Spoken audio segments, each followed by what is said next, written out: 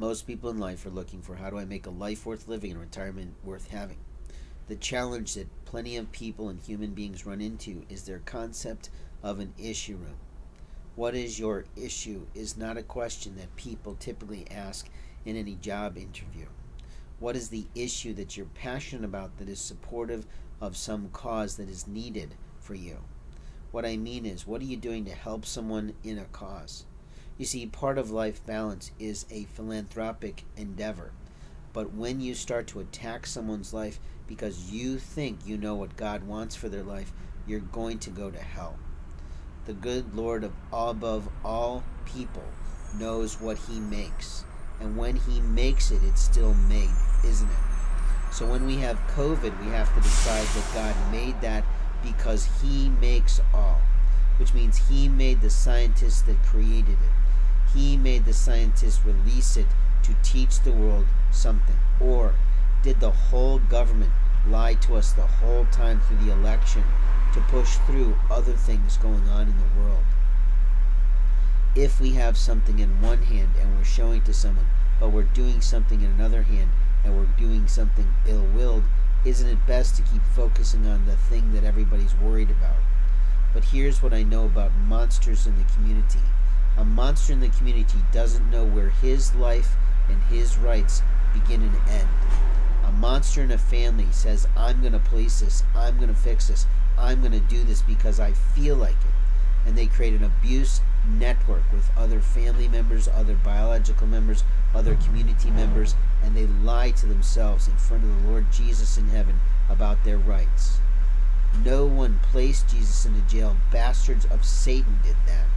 So let's talk about you and your rights. Where do your rights begin and end? Every fucking morning we have to listen to these loud fucking dump trucks because nobody in the world has decided how to make them quieter so they don't abuse our noise ordinances. Yeah, we have little shitbags who come from foreign lands renting cars and souping them up to make them so fucking loud we think they're at the Indy 500 or the Daytona 400. In life, we have moments of time to speak the truth, and whatever the fuck you're doing that's so selfish that abuses other people's rights, you better think it through. You are not mature enough to have had a child is true. You are not mature enough to have had a wife is true. If you're on a college campus, what are you here to do? You're here to prepare yourself for real life and training. Your family failed to do that if they taught you that you have the right to walk in on anyone's house, anyone's bags, anyone's pockets, and do whatever the hell you want to do. If you've been taught that you have the right to take fingertips off, you better fucking believe you're going to end up in jail. If you've been taught that you have the right to do a college prank in your mind that cuts someone's beard off, you better fucking think it again, because that is called molestation and mutilation under federal law. And any fucking international college student who is here is regarded as must follow American law. I know kids who came here internationally underneath age 20 and made mistakes. They ended up in real male jail. But let's talk about you. Where do your boundaries for your body and your mind and your heart and soul end? They end with you. And when you walk into someone's life or you walk around the fucking community saying you have the right to know who has COVID and who does not, you're full of shit under medical law. And when you send your little fucking friends to go attack a man's life because of your version of life and your version of the Quran and your version of the Bible, you're full of shit. You have no right to put your personal ideas on someone else's life. I don't give a shit if you're heterosexual. I don't give a shit if you're bisexual. I don't give a shit if you're lesbian or gay. If you're that, that's you. Someone else may be something else. But in America, here's the stupidity of life. God didn't say go into the world and exposing yourself to everyone else. God didn't say go into this life and talk about sexuality as if it doesn't matter at all. To him it matters. What happens between two people in love is privately between two people. But when bitch siblings and bastard strangers start to get involved in someone's sex life and talking about it, it's immoral. Look at your damn books of the world. This is not rocket science. This is a man who's waking early in the morning, who's pissed off and miffed off at the absolute arrogance of the young people whose parents put them on the campus to fuck people over in life. The little selfish bastard who keeps stealing my property from the black community. I'm not talking about color here. I'm talking about a blackened soul that thinks I'm in charge of you because I feel like it. All I see as an educated businessman displaced by liars of the land is a smart-ass little motherfucking shitbag of our community that we don't need here. The Chinese who play these person-to-person games dehumanize life. The Koreans that use their technologies because they produce the cell phones to shit on people's computers and cell phones need to leave here.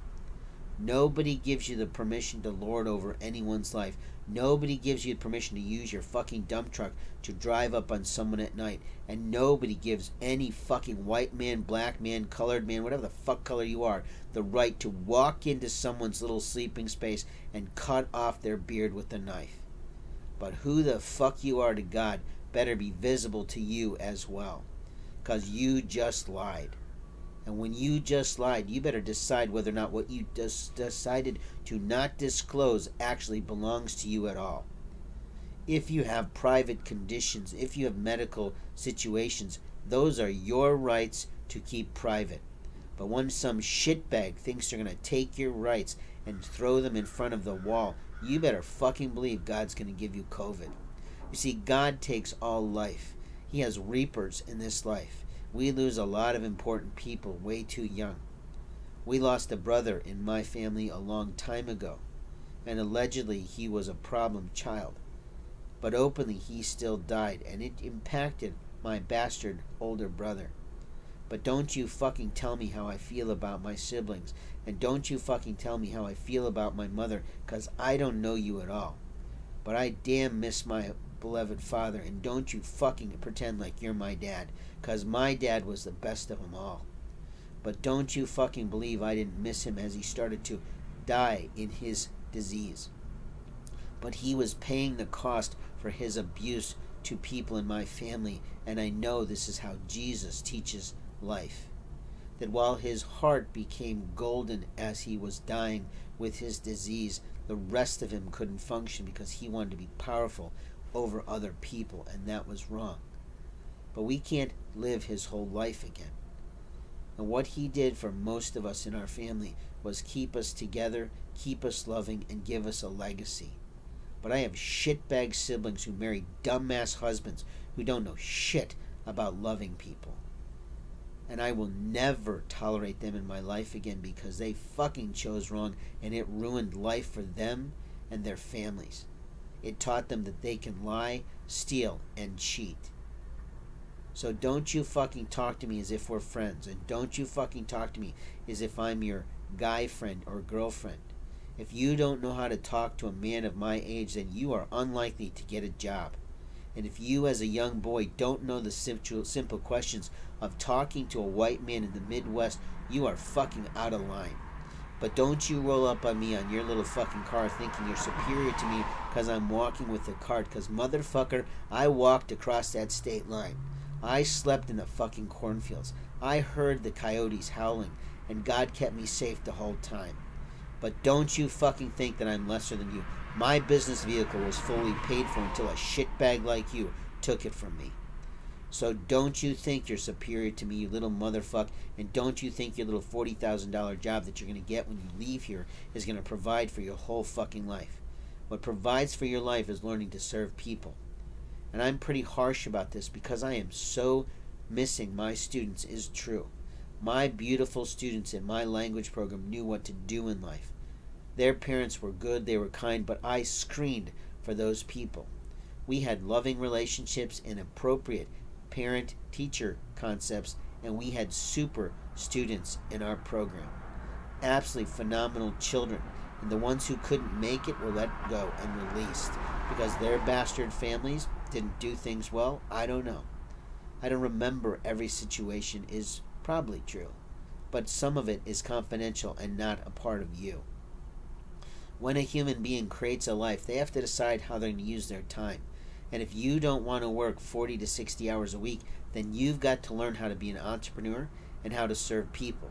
And you've got to learn how to conduct your life in the hours of the day, the hours of the week that you want to be in the business community. And once you figure that out, then you're good and golden. But if you're going to build a restaurant, be prepared for 70, 80-hour weeks. And if you're going to build a food truck, be prepared for figuring out what festivals you're going to go to.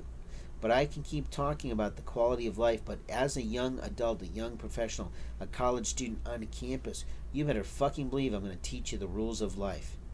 Do not try to feed me as if I'm your fucking dog. Stop your little Catholic bastard games of walking up to me and try to feed me something that you allegedly chose. I have no fucking clue if you took that from the trash. I have no fucking clue if you stole that from one of those pick-me-up bins. I have no idea. But if you want to truly help me, you walk up to me and ask me about my ministry, you ask me about my life, you create a real relationship. Because a real relationship is what helps people thrive. But you as a young person cannot conduct your life without knowing how to talk to people of my age that are not a part of your original biological family. And I can school you in every fucking question they'll probably ask you in your job hunt. But if you've picked a program that doesn't actually produce a job because you didn't think it through to the end of your situation in college, that's on you. Most people of my generation are not working in their college degree. Not because they couldn't, but because life happens to them. And we are not free. So when you play the I wanna and I'm gonna do it because I wanna do it, go the fuck back home to your country. We don't need any more childish little bastard Arabs from any Middle Eastern country that don't know where the fuck their rights begin and end. You brought alcohol to our country. You brought pot to this street. Who the fuck do you think you are at all? We don't need more distractions from real life. We need people who take action and know what real life is about.